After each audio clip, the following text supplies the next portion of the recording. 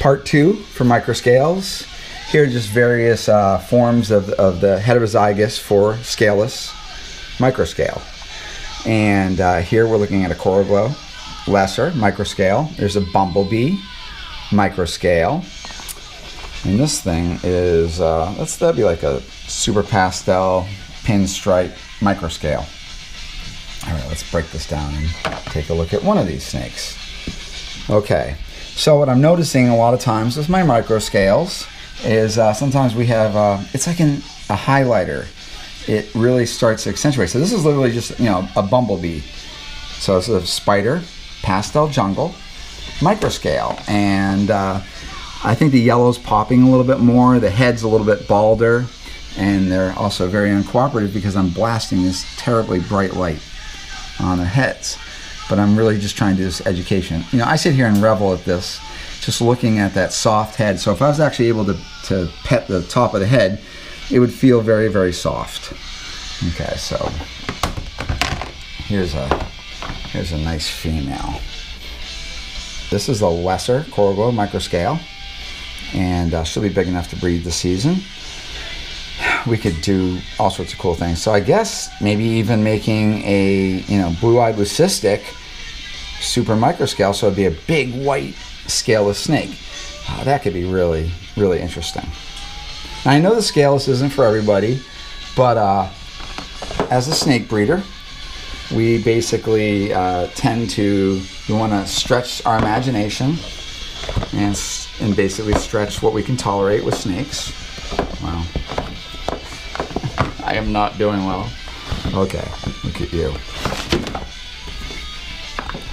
It is so funny when snakes get an idea in their head. They can be relentless, but tortoises do the same thing. Very nice.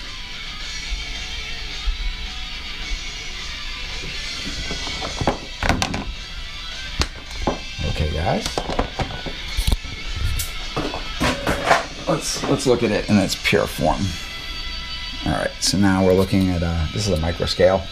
Now, a lot of the microscales, which is really interesting, they almost look like, kind of like a, not the greatest looking Enchi. They got a lot of banding, they don't have a lot of alien faces, and it's kind of typical, and it definitely appears genetic. So, this animal, you can see, it's just like, it's almost like granulated scalation. So this animal, this is perfect. That's a great subject. Remember, these are bubblegum videos, so it only cost me about 5 cents to produce this. I'm the cheapest employee ever. So this is a coral glow microscale Enchi. And it's not even much different than, if you look at the banding right there compared to there. So the microscale is definitely adding a bit more to things we're looking at. Let's go back.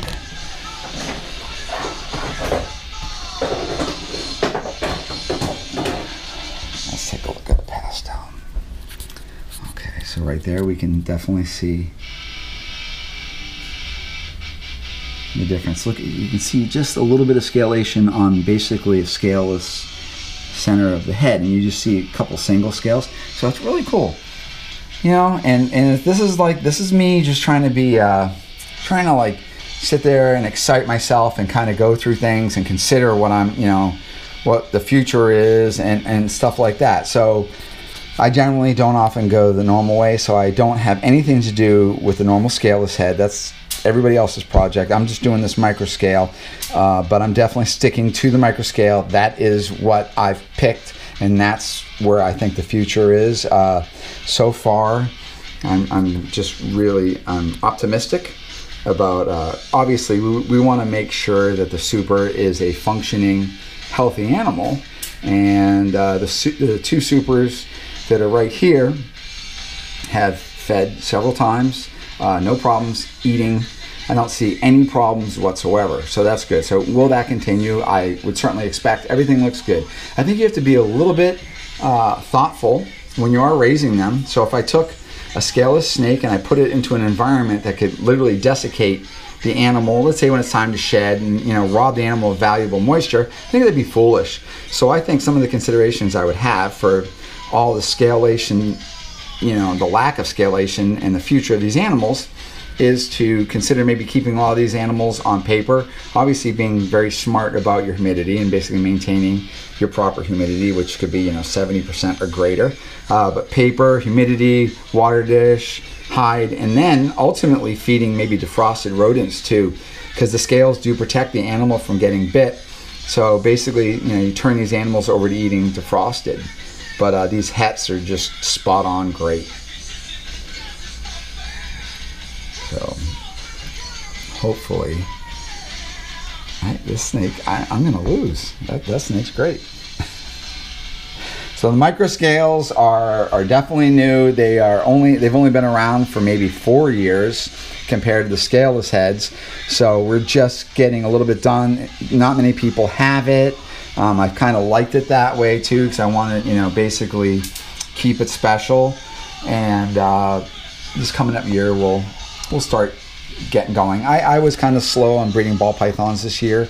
I had a lot of distractions, and I need to double down. I need to consider a lot of the different snakes that I'm breeding, because I really don't want to make huge numbers for no point. I like to make enough to capture and keep my interest. I also have enough for people that would want them, but I don't want to have just every corner of my building is filled with ball pythons, because then kind of lose a little bit of the appreciation of what they are.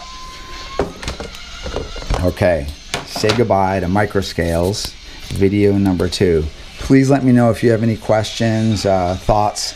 I'm just going through all this different stuff, and like anybody, keeping and breeding reptiles, it's a learning curve.